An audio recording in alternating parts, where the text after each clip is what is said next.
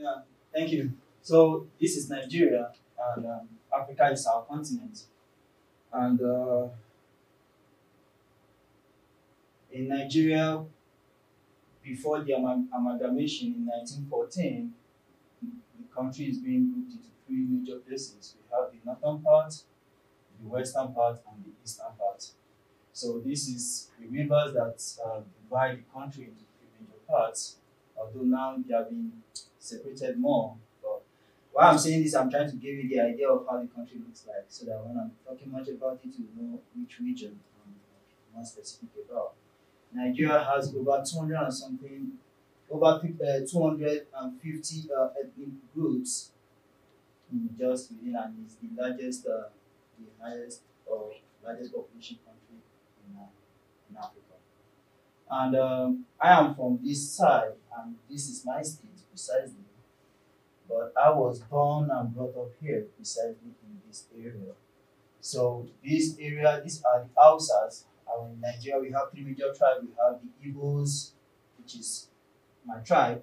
We have the Yorubas, which is this tribe, and we have the Hausas, which has the larger part of the area. So, and I'm specifically going to talk about this tribe. Because of time, I wish to discuss about these two tribes, which I'm well known about, where I came from and where I was born and brought up. But because of time, I'll focus more on this, and if time permits, I might extend a little bit to my tribe. So,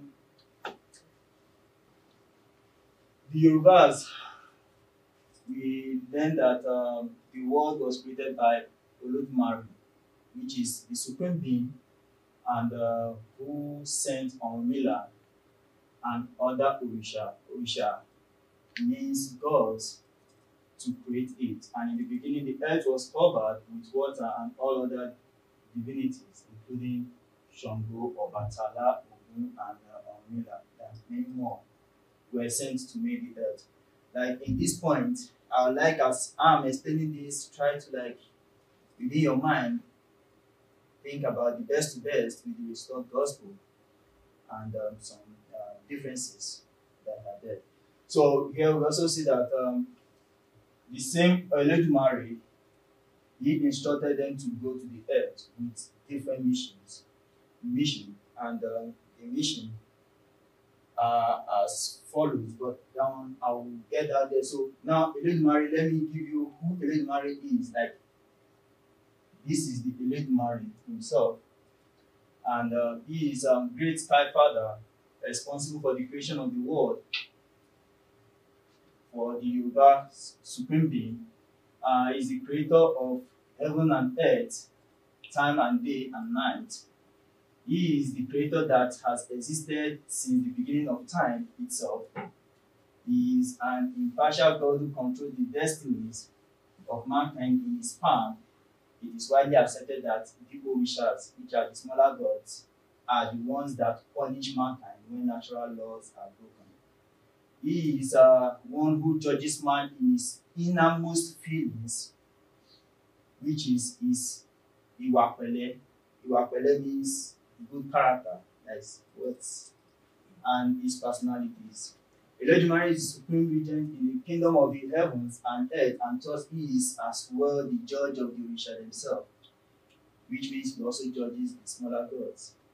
And the major difference between Orisha and Olodumare is that Olodumare is the supreme being, natural force, elemental principle, and therefore represent the purer abstract concept of human nature and human qualities. Now, I'm trying to explain to you the names, because you're going to watch a short clip, something like an interview. So when you are hearing these names, you should have an idea of what the person is going to talk about. So this is, now the supreme being is Olodumare.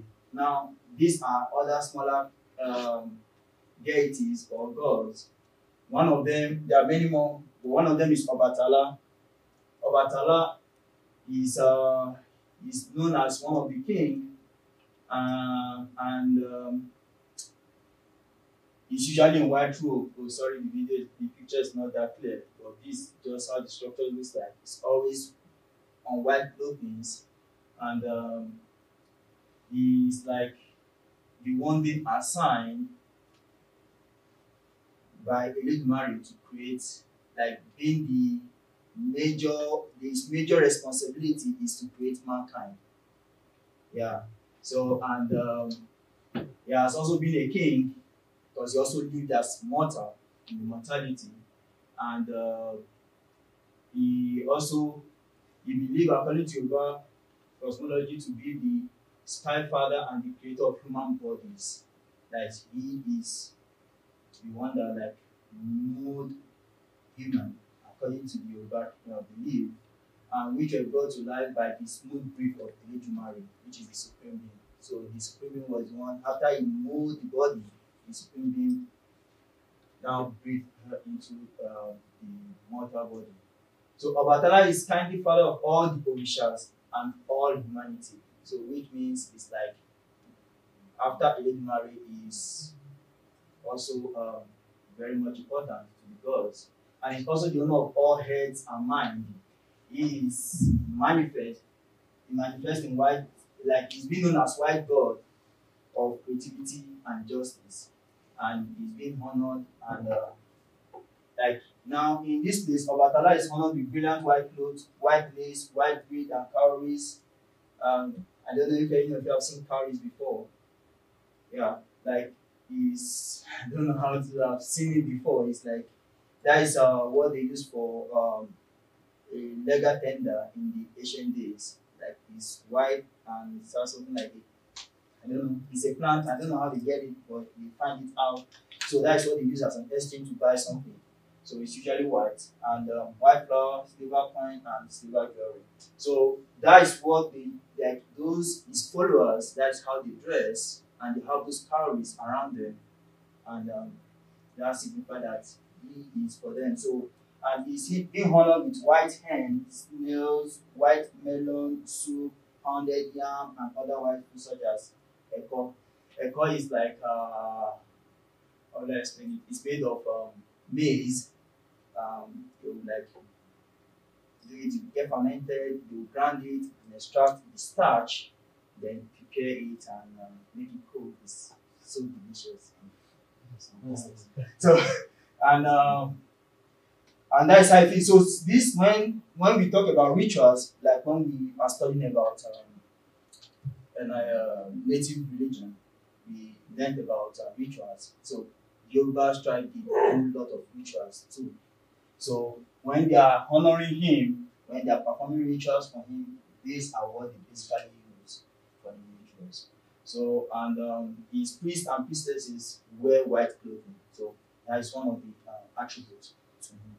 So also we have Orunmila, and I will like be a little bit faster because of time. So Orunmila is also one of the gods. Orunmila is god of wisdom, knowledge, and divination, and he is praised, named Idakeji Eledumare. Idakeji is like second in command to Eledumare. So because of how he has been, he was part of the gods that created the universe, and his effort was well respected, and they also respect him so much.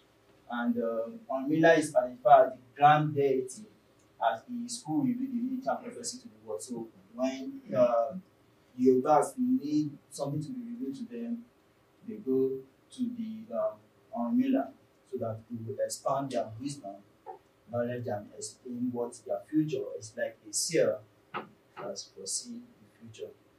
Then we also have Oduduwa. Oduduwa was not only the first ruler of a unified Ife.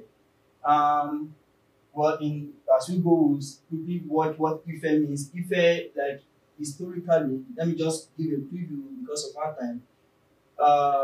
In general, when they were created, the Yoruba believe that when the earth was about to be created, the earth was filled with water, and Eledumare thought that, okay, who are those to go? These are those he sent to to come and check. And when they came, they saw that everywhere was filled with water, and they were like, they need 200 chains. They need a hen or a chicken. Let me use the word chicken or hen. Let me say hen precisely. And they also needed a bag or a sack of sand and a chameleon. Now, when they came, they saw that there is water. They pour the sand, the sack of sand, and they threw the hen. So the hen scattered the sand around, and after that was done, they now sent the chameleon to check if the land is solidified for existence. And when the chameleon was able to confirm that, yeah, it's solid enough, they all came down. That is that belief. So, and from there, they now started, location and other stuff like that. So, along, those are how they started, and generations begin to come and other stuff. So, because of time, let me see if I can. I'm looking at the time of everything. But let's, yeah, so let's quickly, I'm just giving you a preview of how it is. So let's quickly watch a video. Oh, sorry, I already have it here. Okay. So let's watch this video. So I'll give you a context of what you will be calling those names of the deities or gods, and you will be given an expansion. And as we watch, let's just try to understand what though. According to the sorry, his English is a pure Yoruba English, so you have to like put down your ear very well to pick up some of his English. There are some that you do not like perfectly understand. So the word created by Olodumare, and Olodumare is the one that sent anything, Orunmila, and all other Orisha to form the heart. In the beginning, it is believed that there is water all over the world, no space. When the heart is to be formed, Olodumare sent Oduduwa, the progenitor of Yoruba, and all other divinity, Shango, Obatala, Elegbara, Ogun, Orunmila, to go to the world and appoint them with different ministry. Ogun was in charge of technology, justice. Obatala is an artist of Olodumare. Obatala is the one that molds the hair, all organs of our body. Orishaoko is the one that established the family. Elegbara is law enforcement agents. Orunmila is spiritual advisor, is mouthpiece for all these Orisha. They consult Ifa in heaven, and they would refer them, they would have to offer a chicken with 5 fingers, chameleon, 200 shen, plenty of shant, a sack. He said 200 chains. The way we pronounce it, shen. So it's chain, like normal chain. That's what he meant there, so don't be confused. They collected. They put everything inside the sack. When it was time for them to arrive, there was no place to land. Water was everywhere. The shen, 200 shen, they command the shen to stay on the sky. And the descendant come down through this shen to land threw the sand inside the shack to the water, and they threw the chicken. It was the chicken that spread the sand all over the wall. The first person to touch the heart is chameleon. Chameleon, they threw the chameleon. Chameleon was first creator to walk on heart. After that, they discovered it became solid. So they are now come down one by one to form the heart. They say, what name can we give to this town? A place where the land was spread. It's called Ibekwe. Ibekwe is called Ile-Ife today. There are some other story that Yoruba people came from Mecca, from Arab. We do not have that authentic in Eshefa, in Oduifa. The story I just told you now came from Uturupa Wanifa, one of the Oduifa. So, if you read a book about Yoruba or Africa or Nigerian Yoruba people, you will learn that some say they come from Sudan, some came from Arab. But the question I used to ask people, if it is true that Yoruba people come from Mecca or Arab, the language that Yoruba people speaking is not Arab. Where do they get their language from? Where do they get their costume? This type of dress I'm wearing. They never wear this. The beat, the music, and the names. Where do they get it? Is that similar to what they have in the Arab today? Yeah, I think let's stop there. So this talks about you mentioned some things about Ifa, which I would like to try and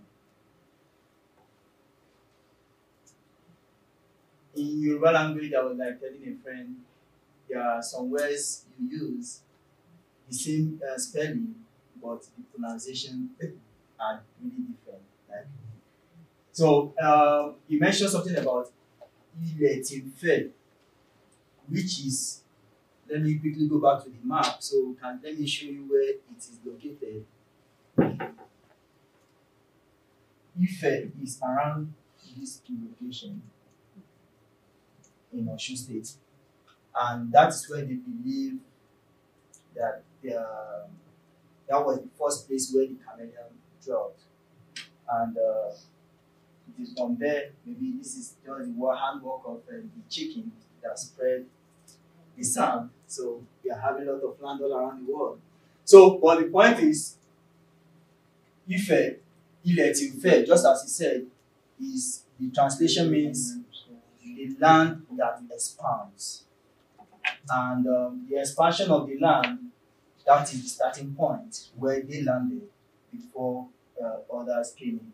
So, and with that, they believe that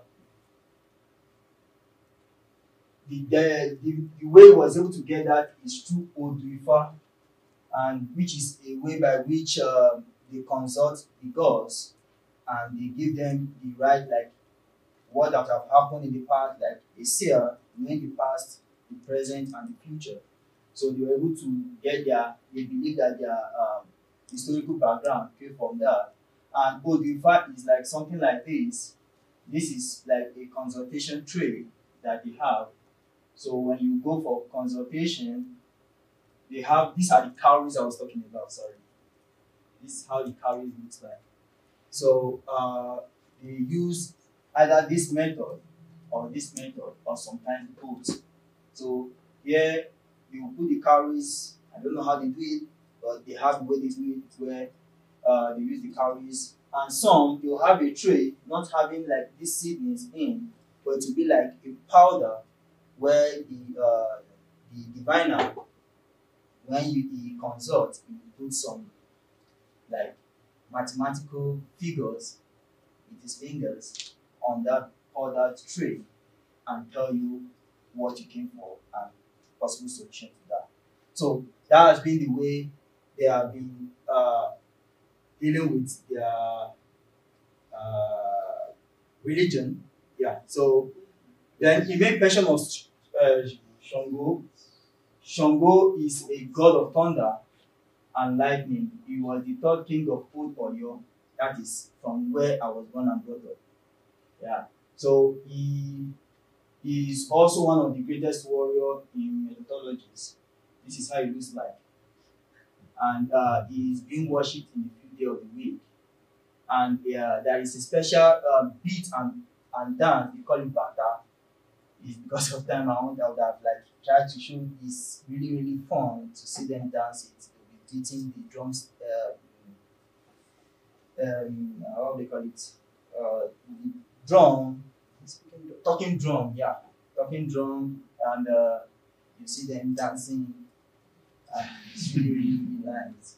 And that is more being performed during festival, and privileged to have watched it, but it's scary. And one of the attributes about him is, if he's angry, he's always with an axe, and when he's angry, he brings out fire from his mouth, so which means he's also dangerous. Sure. And compared to what we've studied so far, we see that he has a resemblance with Thor and Zeus. So we see that is all about him, and that is for Shango. Then for Ogun is a god of iron and war, and he's also a great hunter warrior. He is the son of Oduduwa, and he is usually worshipped by warriors, hunters, blacksmiths, technologists, drivers who believe in old gods. Yeah, there are some that believe in old gods. So car is made of iron, so they believe if they should follow him, he will be able to save them from crashes and other stuff like that.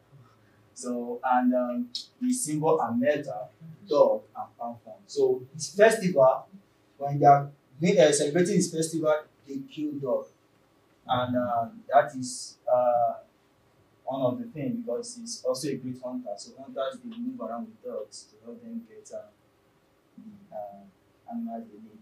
So this is how it looks like, and this is like a shrine. It's made of different metals. So in that metals, they pour basically they pour palm oil. It's not here, but for those that have the privilege of come to Africa, especially the western part, we have what we call palm oil from a palm fruit, and so the oil they pour it on it as part of it to appraise it. So that is for example, and they kill dog, they slaughter the dog, like not like Americans. So they slaughter it, they burn it, and they eat the meat. So yeah. So I think those are then some other gods. We have Oramiyan, the son of Ogun, another warrior, god of fertility, the creator of dry land and shaper of infants before their birth. He made, like the man mentioned many of these. Olokun is god of ocean, and ocean in Yoruba means Okun. So Olokun is like the owner or the god of ocean. Then father of Aje, Aje means wealth. Like if you need wealth, you go to the Aje and you like consult, and maybe you might be lucky. So we have Olosha. Then is the goddess of the lagoon. Then we have Onide, like the owner of the soil, the goddess of the soil, and the earth soil. Then Oko, the goddess of the god of the field, farm and agriculture. He mentioned it. Then Oya, the goddess of winds, and the River Niger, one of Shango's wife, like the one that I said vomits or brings out fire when he's angry. Then Onugan, the god of hair, the son of Aganju, the son of god of wilderness. Yemoja, the goddess of the river. river, and what we call man-made, they call it Yemoja, and one is in that Ife, but they have the river there, River Ocean, and we have many people around the world that come visit the place as often as possible and seek consultation from the gods. And we have Obaluaye, the god of healing that cures smallpox, disease, and death, and the god cures and punishes, and he punishes people of their transgression. That is why his love and fear. So it's like in two ways. He can heal you, and if you transgress, he can punish you. So because of time, those are the basic things about the Yorubas. So, and you also have masquerade. Let me see if I can quickly show you masquerade before I leave. Okay, let me leave this. Okay, this is the consultation. Let me play a short video clip about this, how they do their Ifa. Which are considered the most important part of them. So that's their language. Yoruba is so deep. That's your language.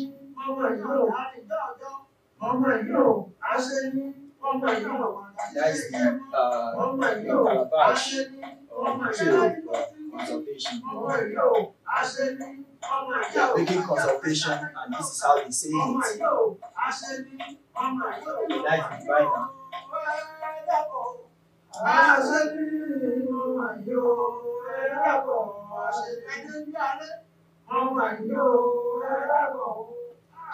It's really real, and then this is their masquerade. When they are having festival, they have different masquerade, but I just like pick one or two, and let's see how their masquerade looks like. It's somehow scary, but it's entertaining if you are around. So those are talking drums beating behind.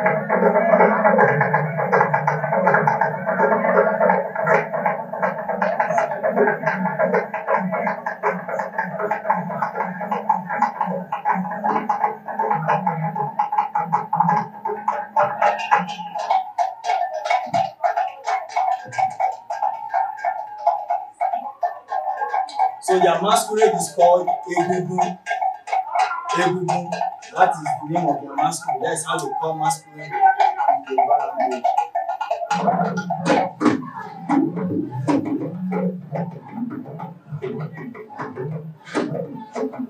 So they both whip, where sometimes they can whip each other and also whip people that are watching. So it's entertaining as you watch and run so that you don't repeat. So it's so interesting when that is done. So yeah, so that is the talking drum. You see, so they beat it and like dance, and so these are basic things about the Yoruba tradition. And I wish I had more time to talk about the Igbos. Ours is also nice. That's where I came from, and but I think this is okay. So I don't think there's any questions or about the Yoruba tribe. Let's see if Bernard had it.